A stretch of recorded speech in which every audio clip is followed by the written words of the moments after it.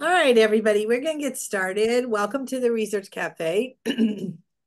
We took 2 months off for vacation, quote unquote.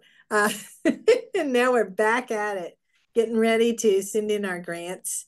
Um, and today we have a guest speaker from the Office of Sponsored Projects, Ozzy Garcia.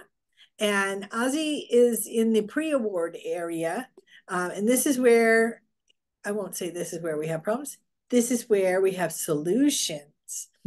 And I'll get started. yeah, one of the things what she's going to be talking to you about is about your budget and how to put together a budget. But I think also if you have questions about other things, services that OSP has, I'm sure she can answer that. Take it away, Ozzy. Thank you. Thank you, Dr. Gregory. Thank you, everyone. Good afternoon. Thanks for inviting me to be part of this today. I'm excited to be here and talk to you about one of our great passions is putting these proposals together and the budgets. I put together a presentation on just fundamentals and basics in what you need for your budgets when you're putting them together for these proposals. But there's a little bit of tips and clues in there that will help you master this budget preparation. When I was putting this presentation together, I was thinking about what was needed, and I said I'm going to put this presentation together with some fundamentals that you'll know and you'll want to know, but also throughout the viewing audience out there, the pre-award team is there. So I want us all to be here so we can tell you we are here to support you. So when I put the title here, I put, do you want to build a budget? Kind of like, do you want to build a snowman, for Frozen? That's what it feels like when you get this budget information that you got to start putting together. And it's like trying to build a snowman in the middle of August in North Texas. Seems almost impossible. But throughout this presentation, hopefully you'll get some tips, like I said, so you can let it go and get it done. So we'll get started with helping you get this budget for your proposal. I wanted to start with some basics. What you think about when you're putting your budget together for your proposals is the cost consideration. How much is the allowable budget? That's something that the pre-award team is going to look at. One of the first things that we look at when we start working on your budget. What's allowable? What's the maximum that you can put on this budget? But then we also want to know what your budget is. How much are you planning? What do you need to make this proposal successful and you can get your research and your studies done? How much do you need to actually complete the research study? Do you need personnel? Do you need animals, equipment? Subawards are always a big one because they take up different types of monies that you're going to allocate to these subawards. And we also want to ensure that you will have enough, that you've budgeted enough with your allowable budget and the budget that's submitted so that you can meet all of your costs and expenses. Sometimes it's not very feasible for us to put 1,000 personnel in there when we have a small budget. So we have to think about what we're doing, and pre-award is there to help you. I'm going to put this little note out there that the pre-award team of OSP is here to help you. If you provide us some basic information on your budget justification, your DRA will be able to draft up an initial budget for you and get you started. You don't have to do all that hard work. We can put a lot of that together if you just give us some basic information. Another thing to think about is allowable costs. What's allowable, what's not allowable. I put some links on this presentation so that you will know. It's really hard for us to tell you all the list, the complete list of what is allowable and what's not allowable. Also, it makes a difference on who the sponsor is and what the specific RFA that you're applying to is saying. Sometimes they allow salaries and sometimes they don't. Sometimes they allow fringe, sometimes they don't.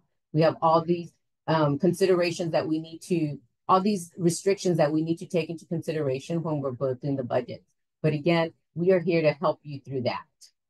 We have to think about the effort and commitment that you are wanting to put on your proposal to get it done. How much effort is required as opposed to how much effort do you have to give. Um, Sometimes that doesn't always match up, but the pre-award team is here to help you work through those things. If you give us that time, we will make sure that you are meeting all the requirements that are asked for when we put the proposals together, what the RFA is asking for. We have to think about cost share. Is it allowable? And if it is allowable and we need to have we received the approvals for that? We always cringe when we get cost share. That's not something that we like to play with ever, but sometimes our proposals request that. So we are here to make sure we've covered that on both ends for the PI and the institution and for the sponsor. Um, what's the budget allowance? What's excluded in these budgets that you're putting together? A lot of times we don't really know. As PIs, you're not looking at that. You're working on your science, but we can help you that. If you have a specific question, which is why I put that, can I do this? Can I do that? Is this allowable? If you talk to us and have communication, we'll be able to help you answer those questions. If we don't have the answer immediately, we are going to research. We'll reach out to the sponsor to make sure we get that correct answer for you. Had some helpful links here for you.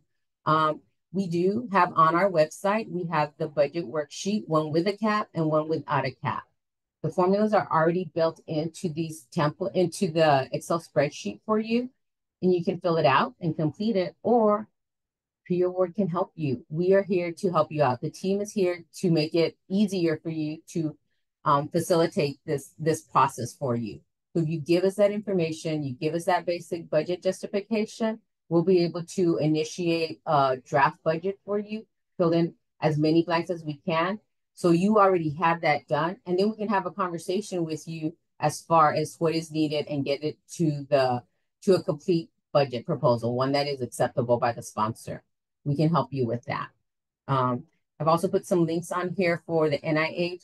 What I'm referring to here mostly is NIH. They're usually the standard, but it really depends on the sponsor that you're applying to, what the requirements are going to be, what your budget's going to be, what's allowable, not allowable. What's the difference between a modular budget and a detailed budget? What's going to work better for the proposal that you're working with? I just really wanted to give you all some basic information. And let you know that the pre-award team is here to help you with those questions. We'll be able to let you know whether you need to do a modular or whether a detailed budget is needed, what's going to work better for you. I've also added on this link here a link to actual applications that have been submitted to NIH. They're complete applications. They have budget justifications, budgets in there, plus everything else, other documents that you can look through if you have any questions to help you when you're getting started and working through your proposal. My main thing and what I want to say throughout this presentation is that the pre-award team, we're here. We are here to help you through this stuff. We want the PIs to be working on their study, on their science, on their research plans, all the stuff that we can't do for you, but we can help you through the administrative stuff, which includes the budget. I just put an example here so you all would know what it looks like if you haven't already seen it, or maybe you can just touch upon it if you are familiar with it. Again, pre-award is here to help you. We can help fill in all of these little boxes that sometimes may seem a little overwhelming when you look at it. Questions to think about is, do you need inflation added to your budget? What is the sponsor request? What are they requiring? Is it allowable or not allowable? So we have that put in there, and we can fix that for you. We can correct it. We can do we can input the right information for you here. Also, the fringe rate. This is an average fringe rate that we have for the faculty, staff, and students. This is what we use uniformly across all the proposals that we submit. However, this is just an average. This is not the actual number that is used once it gets funded. We will have everybody's fringe benefit is different. So this is something that we want to make sure that you all are aware that this is just an average. So once we get funded, it may change whatever your budget allocation is for salary, because this is a movable number. And again, sometimes some sponsors don't even allow fringe benefit, or they have a cap on what the rate is. Things to think about when you're putting it together. salary cap. We have two Excel spreadsheets out there, one with a salary cap, one without. We have updated it to the most current one. This is always changing, but we try to stay on top of what the guidance is, what the rules are at the time. They're always changing. We have that here for you. And lastly, I really want to emphasize that the formulas are already built into these spreadsheets that you get from the website. So it's best that you don't mess with them or change them. If you have to make some adjustments, let us know so we can work through it. We may have another template that we don't use all the time that we already have in place that you can use, because we want to make sure that when we're putting this budget together, that we are meeting all the requirements. We're not out of compliance with the sponsor's request. So if you have any questions, here it is, pre-award, we can help you, but I wanted to show you what it looks like. This is the first part. And the second part over here is for subcontracts. If you're working on a proposal and you're going to have subaward subcontracts, we're going to need additional documentation, which means we're going to need additional time. And we need to start getting all the budgets from these subawardee institutions. We can help you. We will work through that. I think a lot of you have already been working with the team and know what we can do. And that's really what I really wanted to emphasize that to the audience today. We don't need you to know all of this information. We want you to know it. So if you have any questions, you know what we're doing. But pre-award is here to help you through this budget maze that we have in front of you. We can help you with that. We can help you with this documentation. The F&A rate, we can help you determine what is the correct rate that needs to be used. As you know, all our proposals require us to have F&A. We want to make sure we're using the correct calculation there. This I just put here for reference. When we're putting the proposal together, we need to have, every proposal that we submit needs to have our internal template, the one I just showed you. That's part of our record that we have on how we determine the budget. But that has to match up with what we're inputting into grams. It has to match up with this proposal here. This budget here that is part of, in this case, this is part of the NIH proposal that we submit, the SF 424. We will complete this. We will make sure that these numbers match up with what we put down, with what we expect, and are in compliance with what the RFA is requesting. I want you to show that this is what's there. You all don't have to worry about this. We will take care of this for you all. A couple of things to remember. Budget justifications, that's something that we always like to talk about. And with the PIs, when we're first working with you on a proposal, budget justifications, it just depends. Everything depends on what the RFA is asking and what the sponsor is asking. Every time we do something, it's like a little bit different. We know what the basics are, but we always have to go back to what the RFA and sponsor is asking us for. In most cases, we only want the HSC personnel to be included. Both non-key and key personnel need to be included in the budget justification. Non-key can be TBD. If we don't have a name or we're not sure who's going to be filling those spots, that's okay. Key personnel, we have to have their name. If it's an NIH proposal, they need to have an ERA Commons ID. These are all things that we will work through with you when we're putting this proposal together. You need to include the consultants and collaborators that are not listed on subawards. If they're working through HSC and they're going to be part of the HSC proposal, then we'll need to include them on the budget justification. But if you have subawards, all subaward personnel, including consultants and collaborators that are part of the subaward, will be on that separate budget justification. So just a couple of notes and tips for you to remember as you're working through this. Dollar amounts, this is the big one for me. NIH does not require us to have actual dollar amounts in the budget justification. As a whole, pre-award prefers that they're not there, because if we make a change on your budget, we have to make a change everywhere that dollar amount comes out. We need for them to all match. So if it's not required, we don't want to have to put that there and make a mistake in the calculations. Again, this is something that the pre-award team is here to help you. You give us the basic information, we will start that for you. We'll start working through it and start putting it together, and then you know what we need, where you have extra room to put more money in, or where you can reduce some of your budget allocation if needed.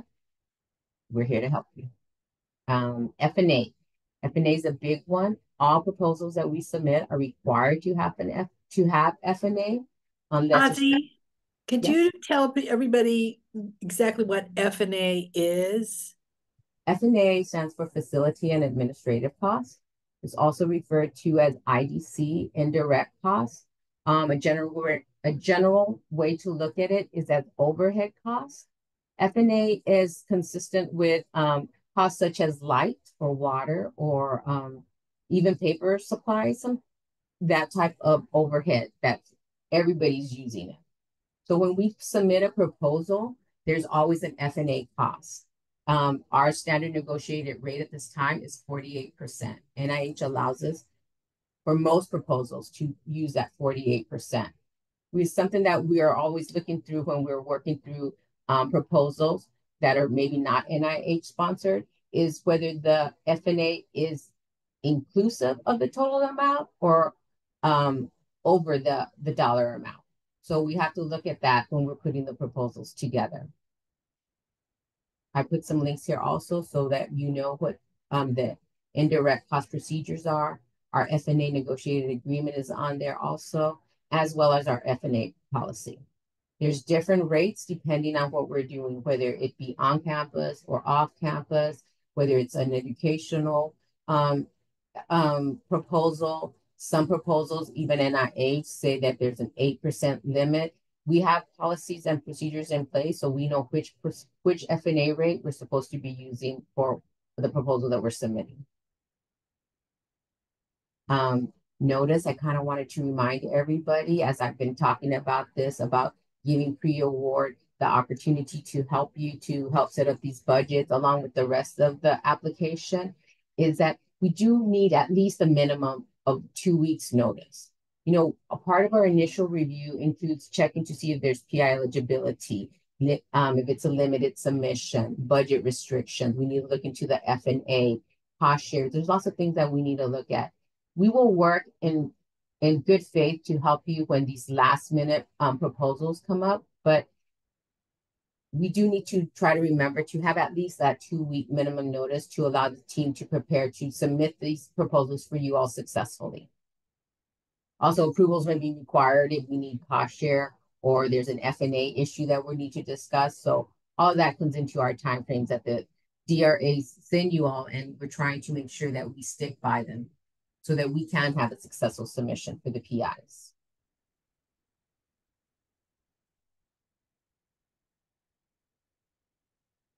Upcoming changes. So there's new updates forthcoming. We thought they were going to be in place by October. We haven't heard anything definitively, so it may not be in October. It's probably going to be pushed back. The things to remember, we do get to, as the submitting institution, we do get to collect IDC on the first $25,000 of subaward, and that's going to change to $50,000. The equipment threshold is going to go up from $5,000 to $10,000, and we are having an F&A negotiated agreement is pending, and so the F&A rate may change. And when that does happen, then it will be made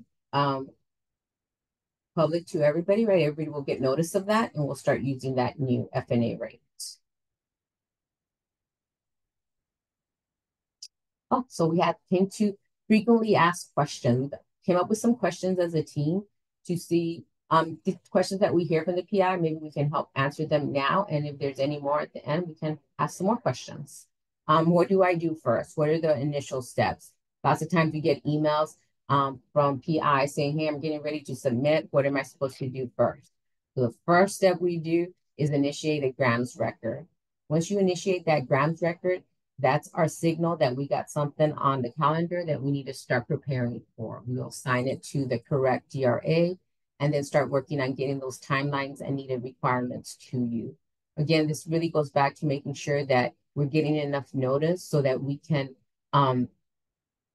adequately be able to support you with the time that we've been given. We are always working on multiple submissions at any given time. So the more notice we get, the better off we're going to be in being able to support you effectively. Can I include salary increase in my budget? Oh, and communication is key. I forgot about that one. How can I forget? Communication is key. Please, if you have any questions, if you don't know something, we will be happy to answer your questions. We have a pre-award email that I'll have at the end of this slide, but you also, I think a lot of you have already met our team and have worked with them that communicate with us and we will get the answer for you. We will work diligently to make sure that we're on top of your proposals. They mean as much to us as they mean to the PI that's submitting it. Can I include a salary increase in my budget? When I was showing you the Excel spreadsheet, there was an option there to put in an increase. NIH does not allow for increase, but we have ways to talk about it. I mean, we have ways to work through that if there is going to be an increase. There are different options for us, but it depends on the sponsor and the essay. If there is a salary increase that is not in place and you want it to be part of your budget, just know that we are going to want written confirmation of an increase so we can use that higher salary rate. If that's an issue for you, have a conversation with us and we will tell you what options are available to you so we can get you the budget that you need for your proposal. This question comes up once in a while. It's like, I don't see the requested changes on this email from grants. PIs will get an email saying requested change, the specialist is requesting changes. These are just generic emails that come out whenever we're working on your proposal in the grants database. Please know that everything that we're working on as a PI, you all are able to see and look at what we are doing on your proposal. So you get these emails. In most cases, they're just going, the emails are going back and forth between the DRA and the analysts as they're reviewing and fixing any edits that are needed on your proposal. So you'll get that. If you do get those emails, if something is needed, there'll be additional instructions on that email, or more importantly, your DA will already have contacted you and let you know, hey, we need this, or we need to work on some edits. If you haven't heard from that, it's just going back and forth as they're working through the proposal in the GRAMS database. When do I complete the AR? The ancillary review completion is required for every proposal that we submit. The PI is required or should be going onto the GRAMS record and completing that AR when they've reviewed the application and they've given the okay that it is ready to submit. They've given their final approval for that. Once that AR is complete, that's our signal. That's the pre-award team signal that the PI has reviewed it. We can hit that submit button to get your proposal to the sponsor timely. So we ask that you please don't hit that button unless you have reviewed it and are okay with it. At the same time, we can't submit it if you don't hit that AR button. So we need you to make sure that you're submitting it so that we can go ahead and submit the proposal. So it goes back and forth. It's really going to be communication and us working together as a team to get that submission to the sponsor timely. I think that's all I wanted to talk about on the AR. I did want to mention, though, that once you hit that AR and you give us that okay, we submit the proposal, we do not want to have to pull that application back. It causes more opportunity for error for submitting that. We don't want to come into any sort of technical difficulties. If you make changes, the analyst will and the DRA then has to review the whole application again to make sure that it's okay. But we really want to only have to pull back out an application when possible, you know, in the most extreme situations, and if it's a significant impact on the proposal. Something to keep in mind as we're going through your proposals and you're working on that approval. This is my favorite. Can I have more time? No, I want to say no all the time. The answer should always be no. You've had your time frames. You should be following the deadlines. However, know that the pre-award team, as I said earlier, it means a lot to us to get these proposals submitted timely and correctly. We are just as invested. The team works long hours, weekends to make sure that we submit these proposals timely for you. So if we need to have more time, we will look at it on a case-by-case basis. We want you to be aware or keep in mind that we don't only work on your proposals. The DRA team and the CRA team They're working on submitting multiple proposals for multiple PIs, at any given time. It could be for the same deadline or throughout the week. We stay pretty busy. So if you can work with us and helping keep that time frame, that would be so appreciated. I mean, our goal is to avoid having the team work late evenings and weekends. We will do what we have to submit that proposal, but it'd be great if we can work as a team, keep us notified. I want to make sure that the team is also notifying you, the PIs, where we are on your proposal, what's needed, and that we stay in that constant communication. So although the answer is no, we will look at it on a case by case basis, but there's no guarantee we can give you extra time. And lastly, OSP, the Office of Sponsored Programs, including the pre-award team, is here to help facilitate and insist on all your proposal submissions. We want to fully support the PIs in their endeavors to get their study and research funded. With this in mind, our team is willing and ready to help you work through the budgets all the way up to a successful submission. Our big thing is we want to make sure that we're in communication, that the PI and the pre-award team, we're on the same page as far as what was needed, where we're at, to make sure that we stay on track. Whenever there's a delay, because we've asked for more time or we've had to have some sort of hindrance that's keeping us behind schedule, it not only affects the PI and the DRA, it affects the other proposals that we may be working on. It affects the analysts who are reviewing it. It affects anybody who needs to sign off on it. So all of these things are things that we have to be fully aware of when we're working on proposals. And we're asking that you also take into consideration. But if you have any questions, if you're coming across any hardships, if you talk to us, we will definitely work in full faith to help you out to make sure that we get that proposal submitted. The team, I think you all have met all the team. We got Pilar Schatz, I think she's there. Caitlin Maddox, she should be on there. Chris Smith, Grace Awani is here. And then we have at our analyst, we have Carolyn Chion. I said on this slide that I still had 2 vacancies open on the analyst, but as of today, we only have 1 because Tiffany Reed, she should be on there too. She joined our team today. So you can all welcome her. We're happy to have her on board and help us out on the pre-award team. I think that's pretty much it. If you have any questions, please feel free to reach out to anybody on the team. Here's my email. I think you all are familiar with the DRAs. We have an OSP pre-award email as well. We want to be able to give you all the information so that you all are successful as well. I think that's it for my presentation. I did have a Q&A here in case you all had any questions or something that I need to clarify for you. I'll be happy to answer it.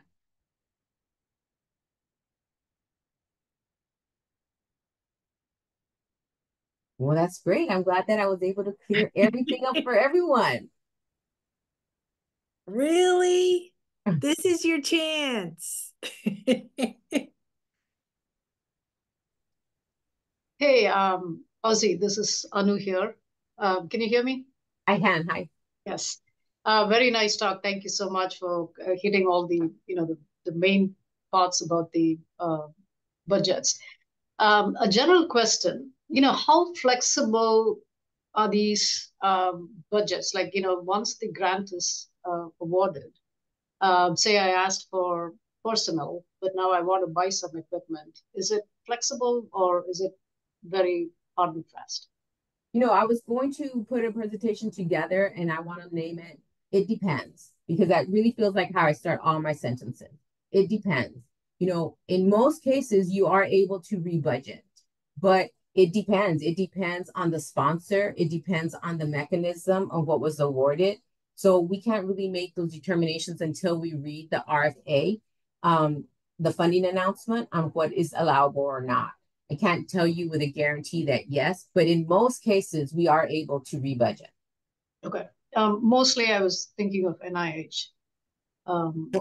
In most NIH cases, we are able to rebudget. We do have certain thresholds on how much we can, but again, It depends. I don't want to tell you yes. I don't know which mechanism you're working on, and it could be the one that has that, that restriction on there. But in most cases, we are able to rebudget. Once you submit a proposal with a certain budget and it gets funded, the pre-award team will work with you to reconcile that budget and put the funds where you on the categories that you need. After that, it goes over to the post-award side, and then any rebudgets that you need to do then, they will be the ones that will help you. But anyone you reach out to, we will point you in the right direction. Thank you. You're welcome.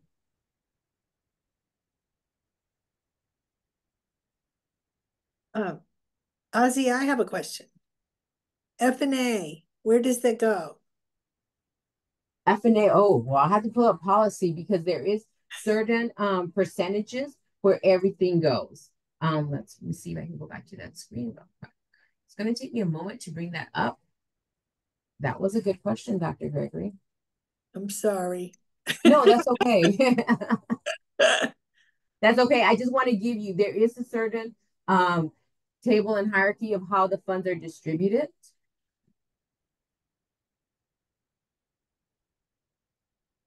And this is where you would find it. Right here. Hopefully you all can see it on what the designation is on how the fund, the F&A that is collected is distributed.